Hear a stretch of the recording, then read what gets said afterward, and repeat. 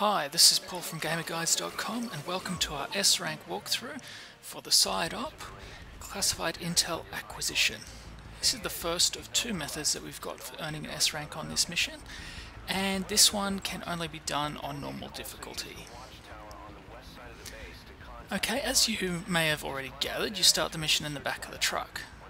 So during this method to getting the S-Rank, all we're going to do is we're going to ride the truck all the way into the base. So, whilst it is a very sort of time-consuming method, it's going to take about a minute to actually reach the base. It's going to get you there without being detected at all, which is quite handy. After all, the chairman has a lot of faith in you after Peace Walker. In other words, the agent you'll be contacting has been ordered by the nation's highest-ranking military officers to spy on a military base. Not your everyday story, but there's more to it than that. That base doesn't follow American, Cuban, or any other law. Somebody wants themselves a place where they can interrogate POWs as they please without being held to the Geneva Convention. A black site. Vietnam is dragging on. The tide has turned against the U.S. and military is exhausted.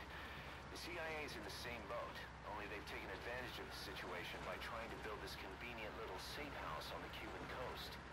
But a plan of this insanity would never get rubber stamped by the JCS.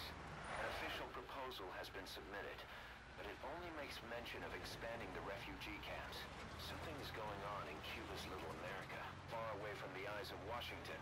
And the truth behind it all should be on that cassette tape. Opening front gate.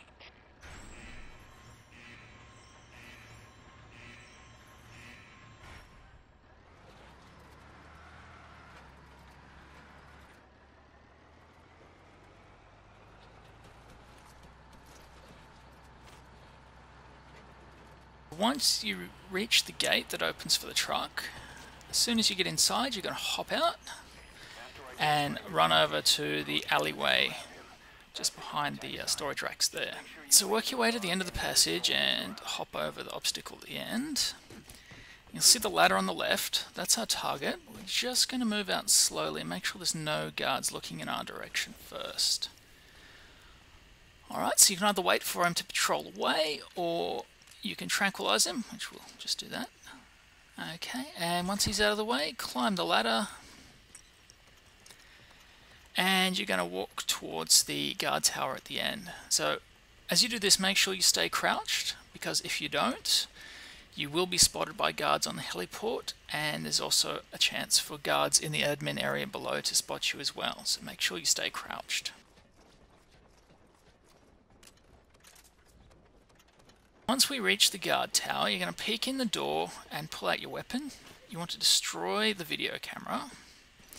Then quickly stand up, grab the tape from the table, and then as soon as possible, get back outside, drop down the ladder, and hop over the railing to the right. Quickly climb into the back of the truck and go into a prone position. And now all we need to do is wait. So, essentially, once the guards stop investigating the broken video camera, which should take 2 to 3 minutes, one of the guards is going to come along, hop in the driver's seat, and drive you out of the mission area. So just be patient, and you'll have the S-Rank in no time.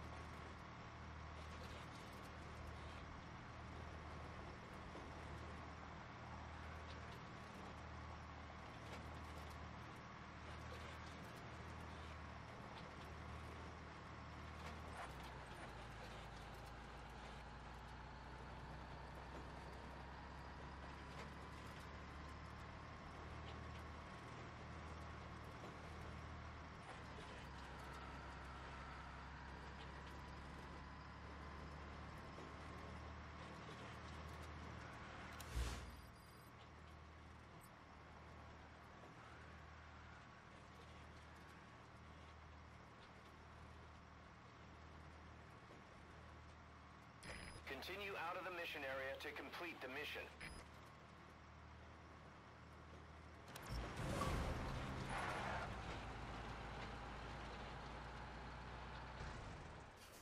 Retrieval complete.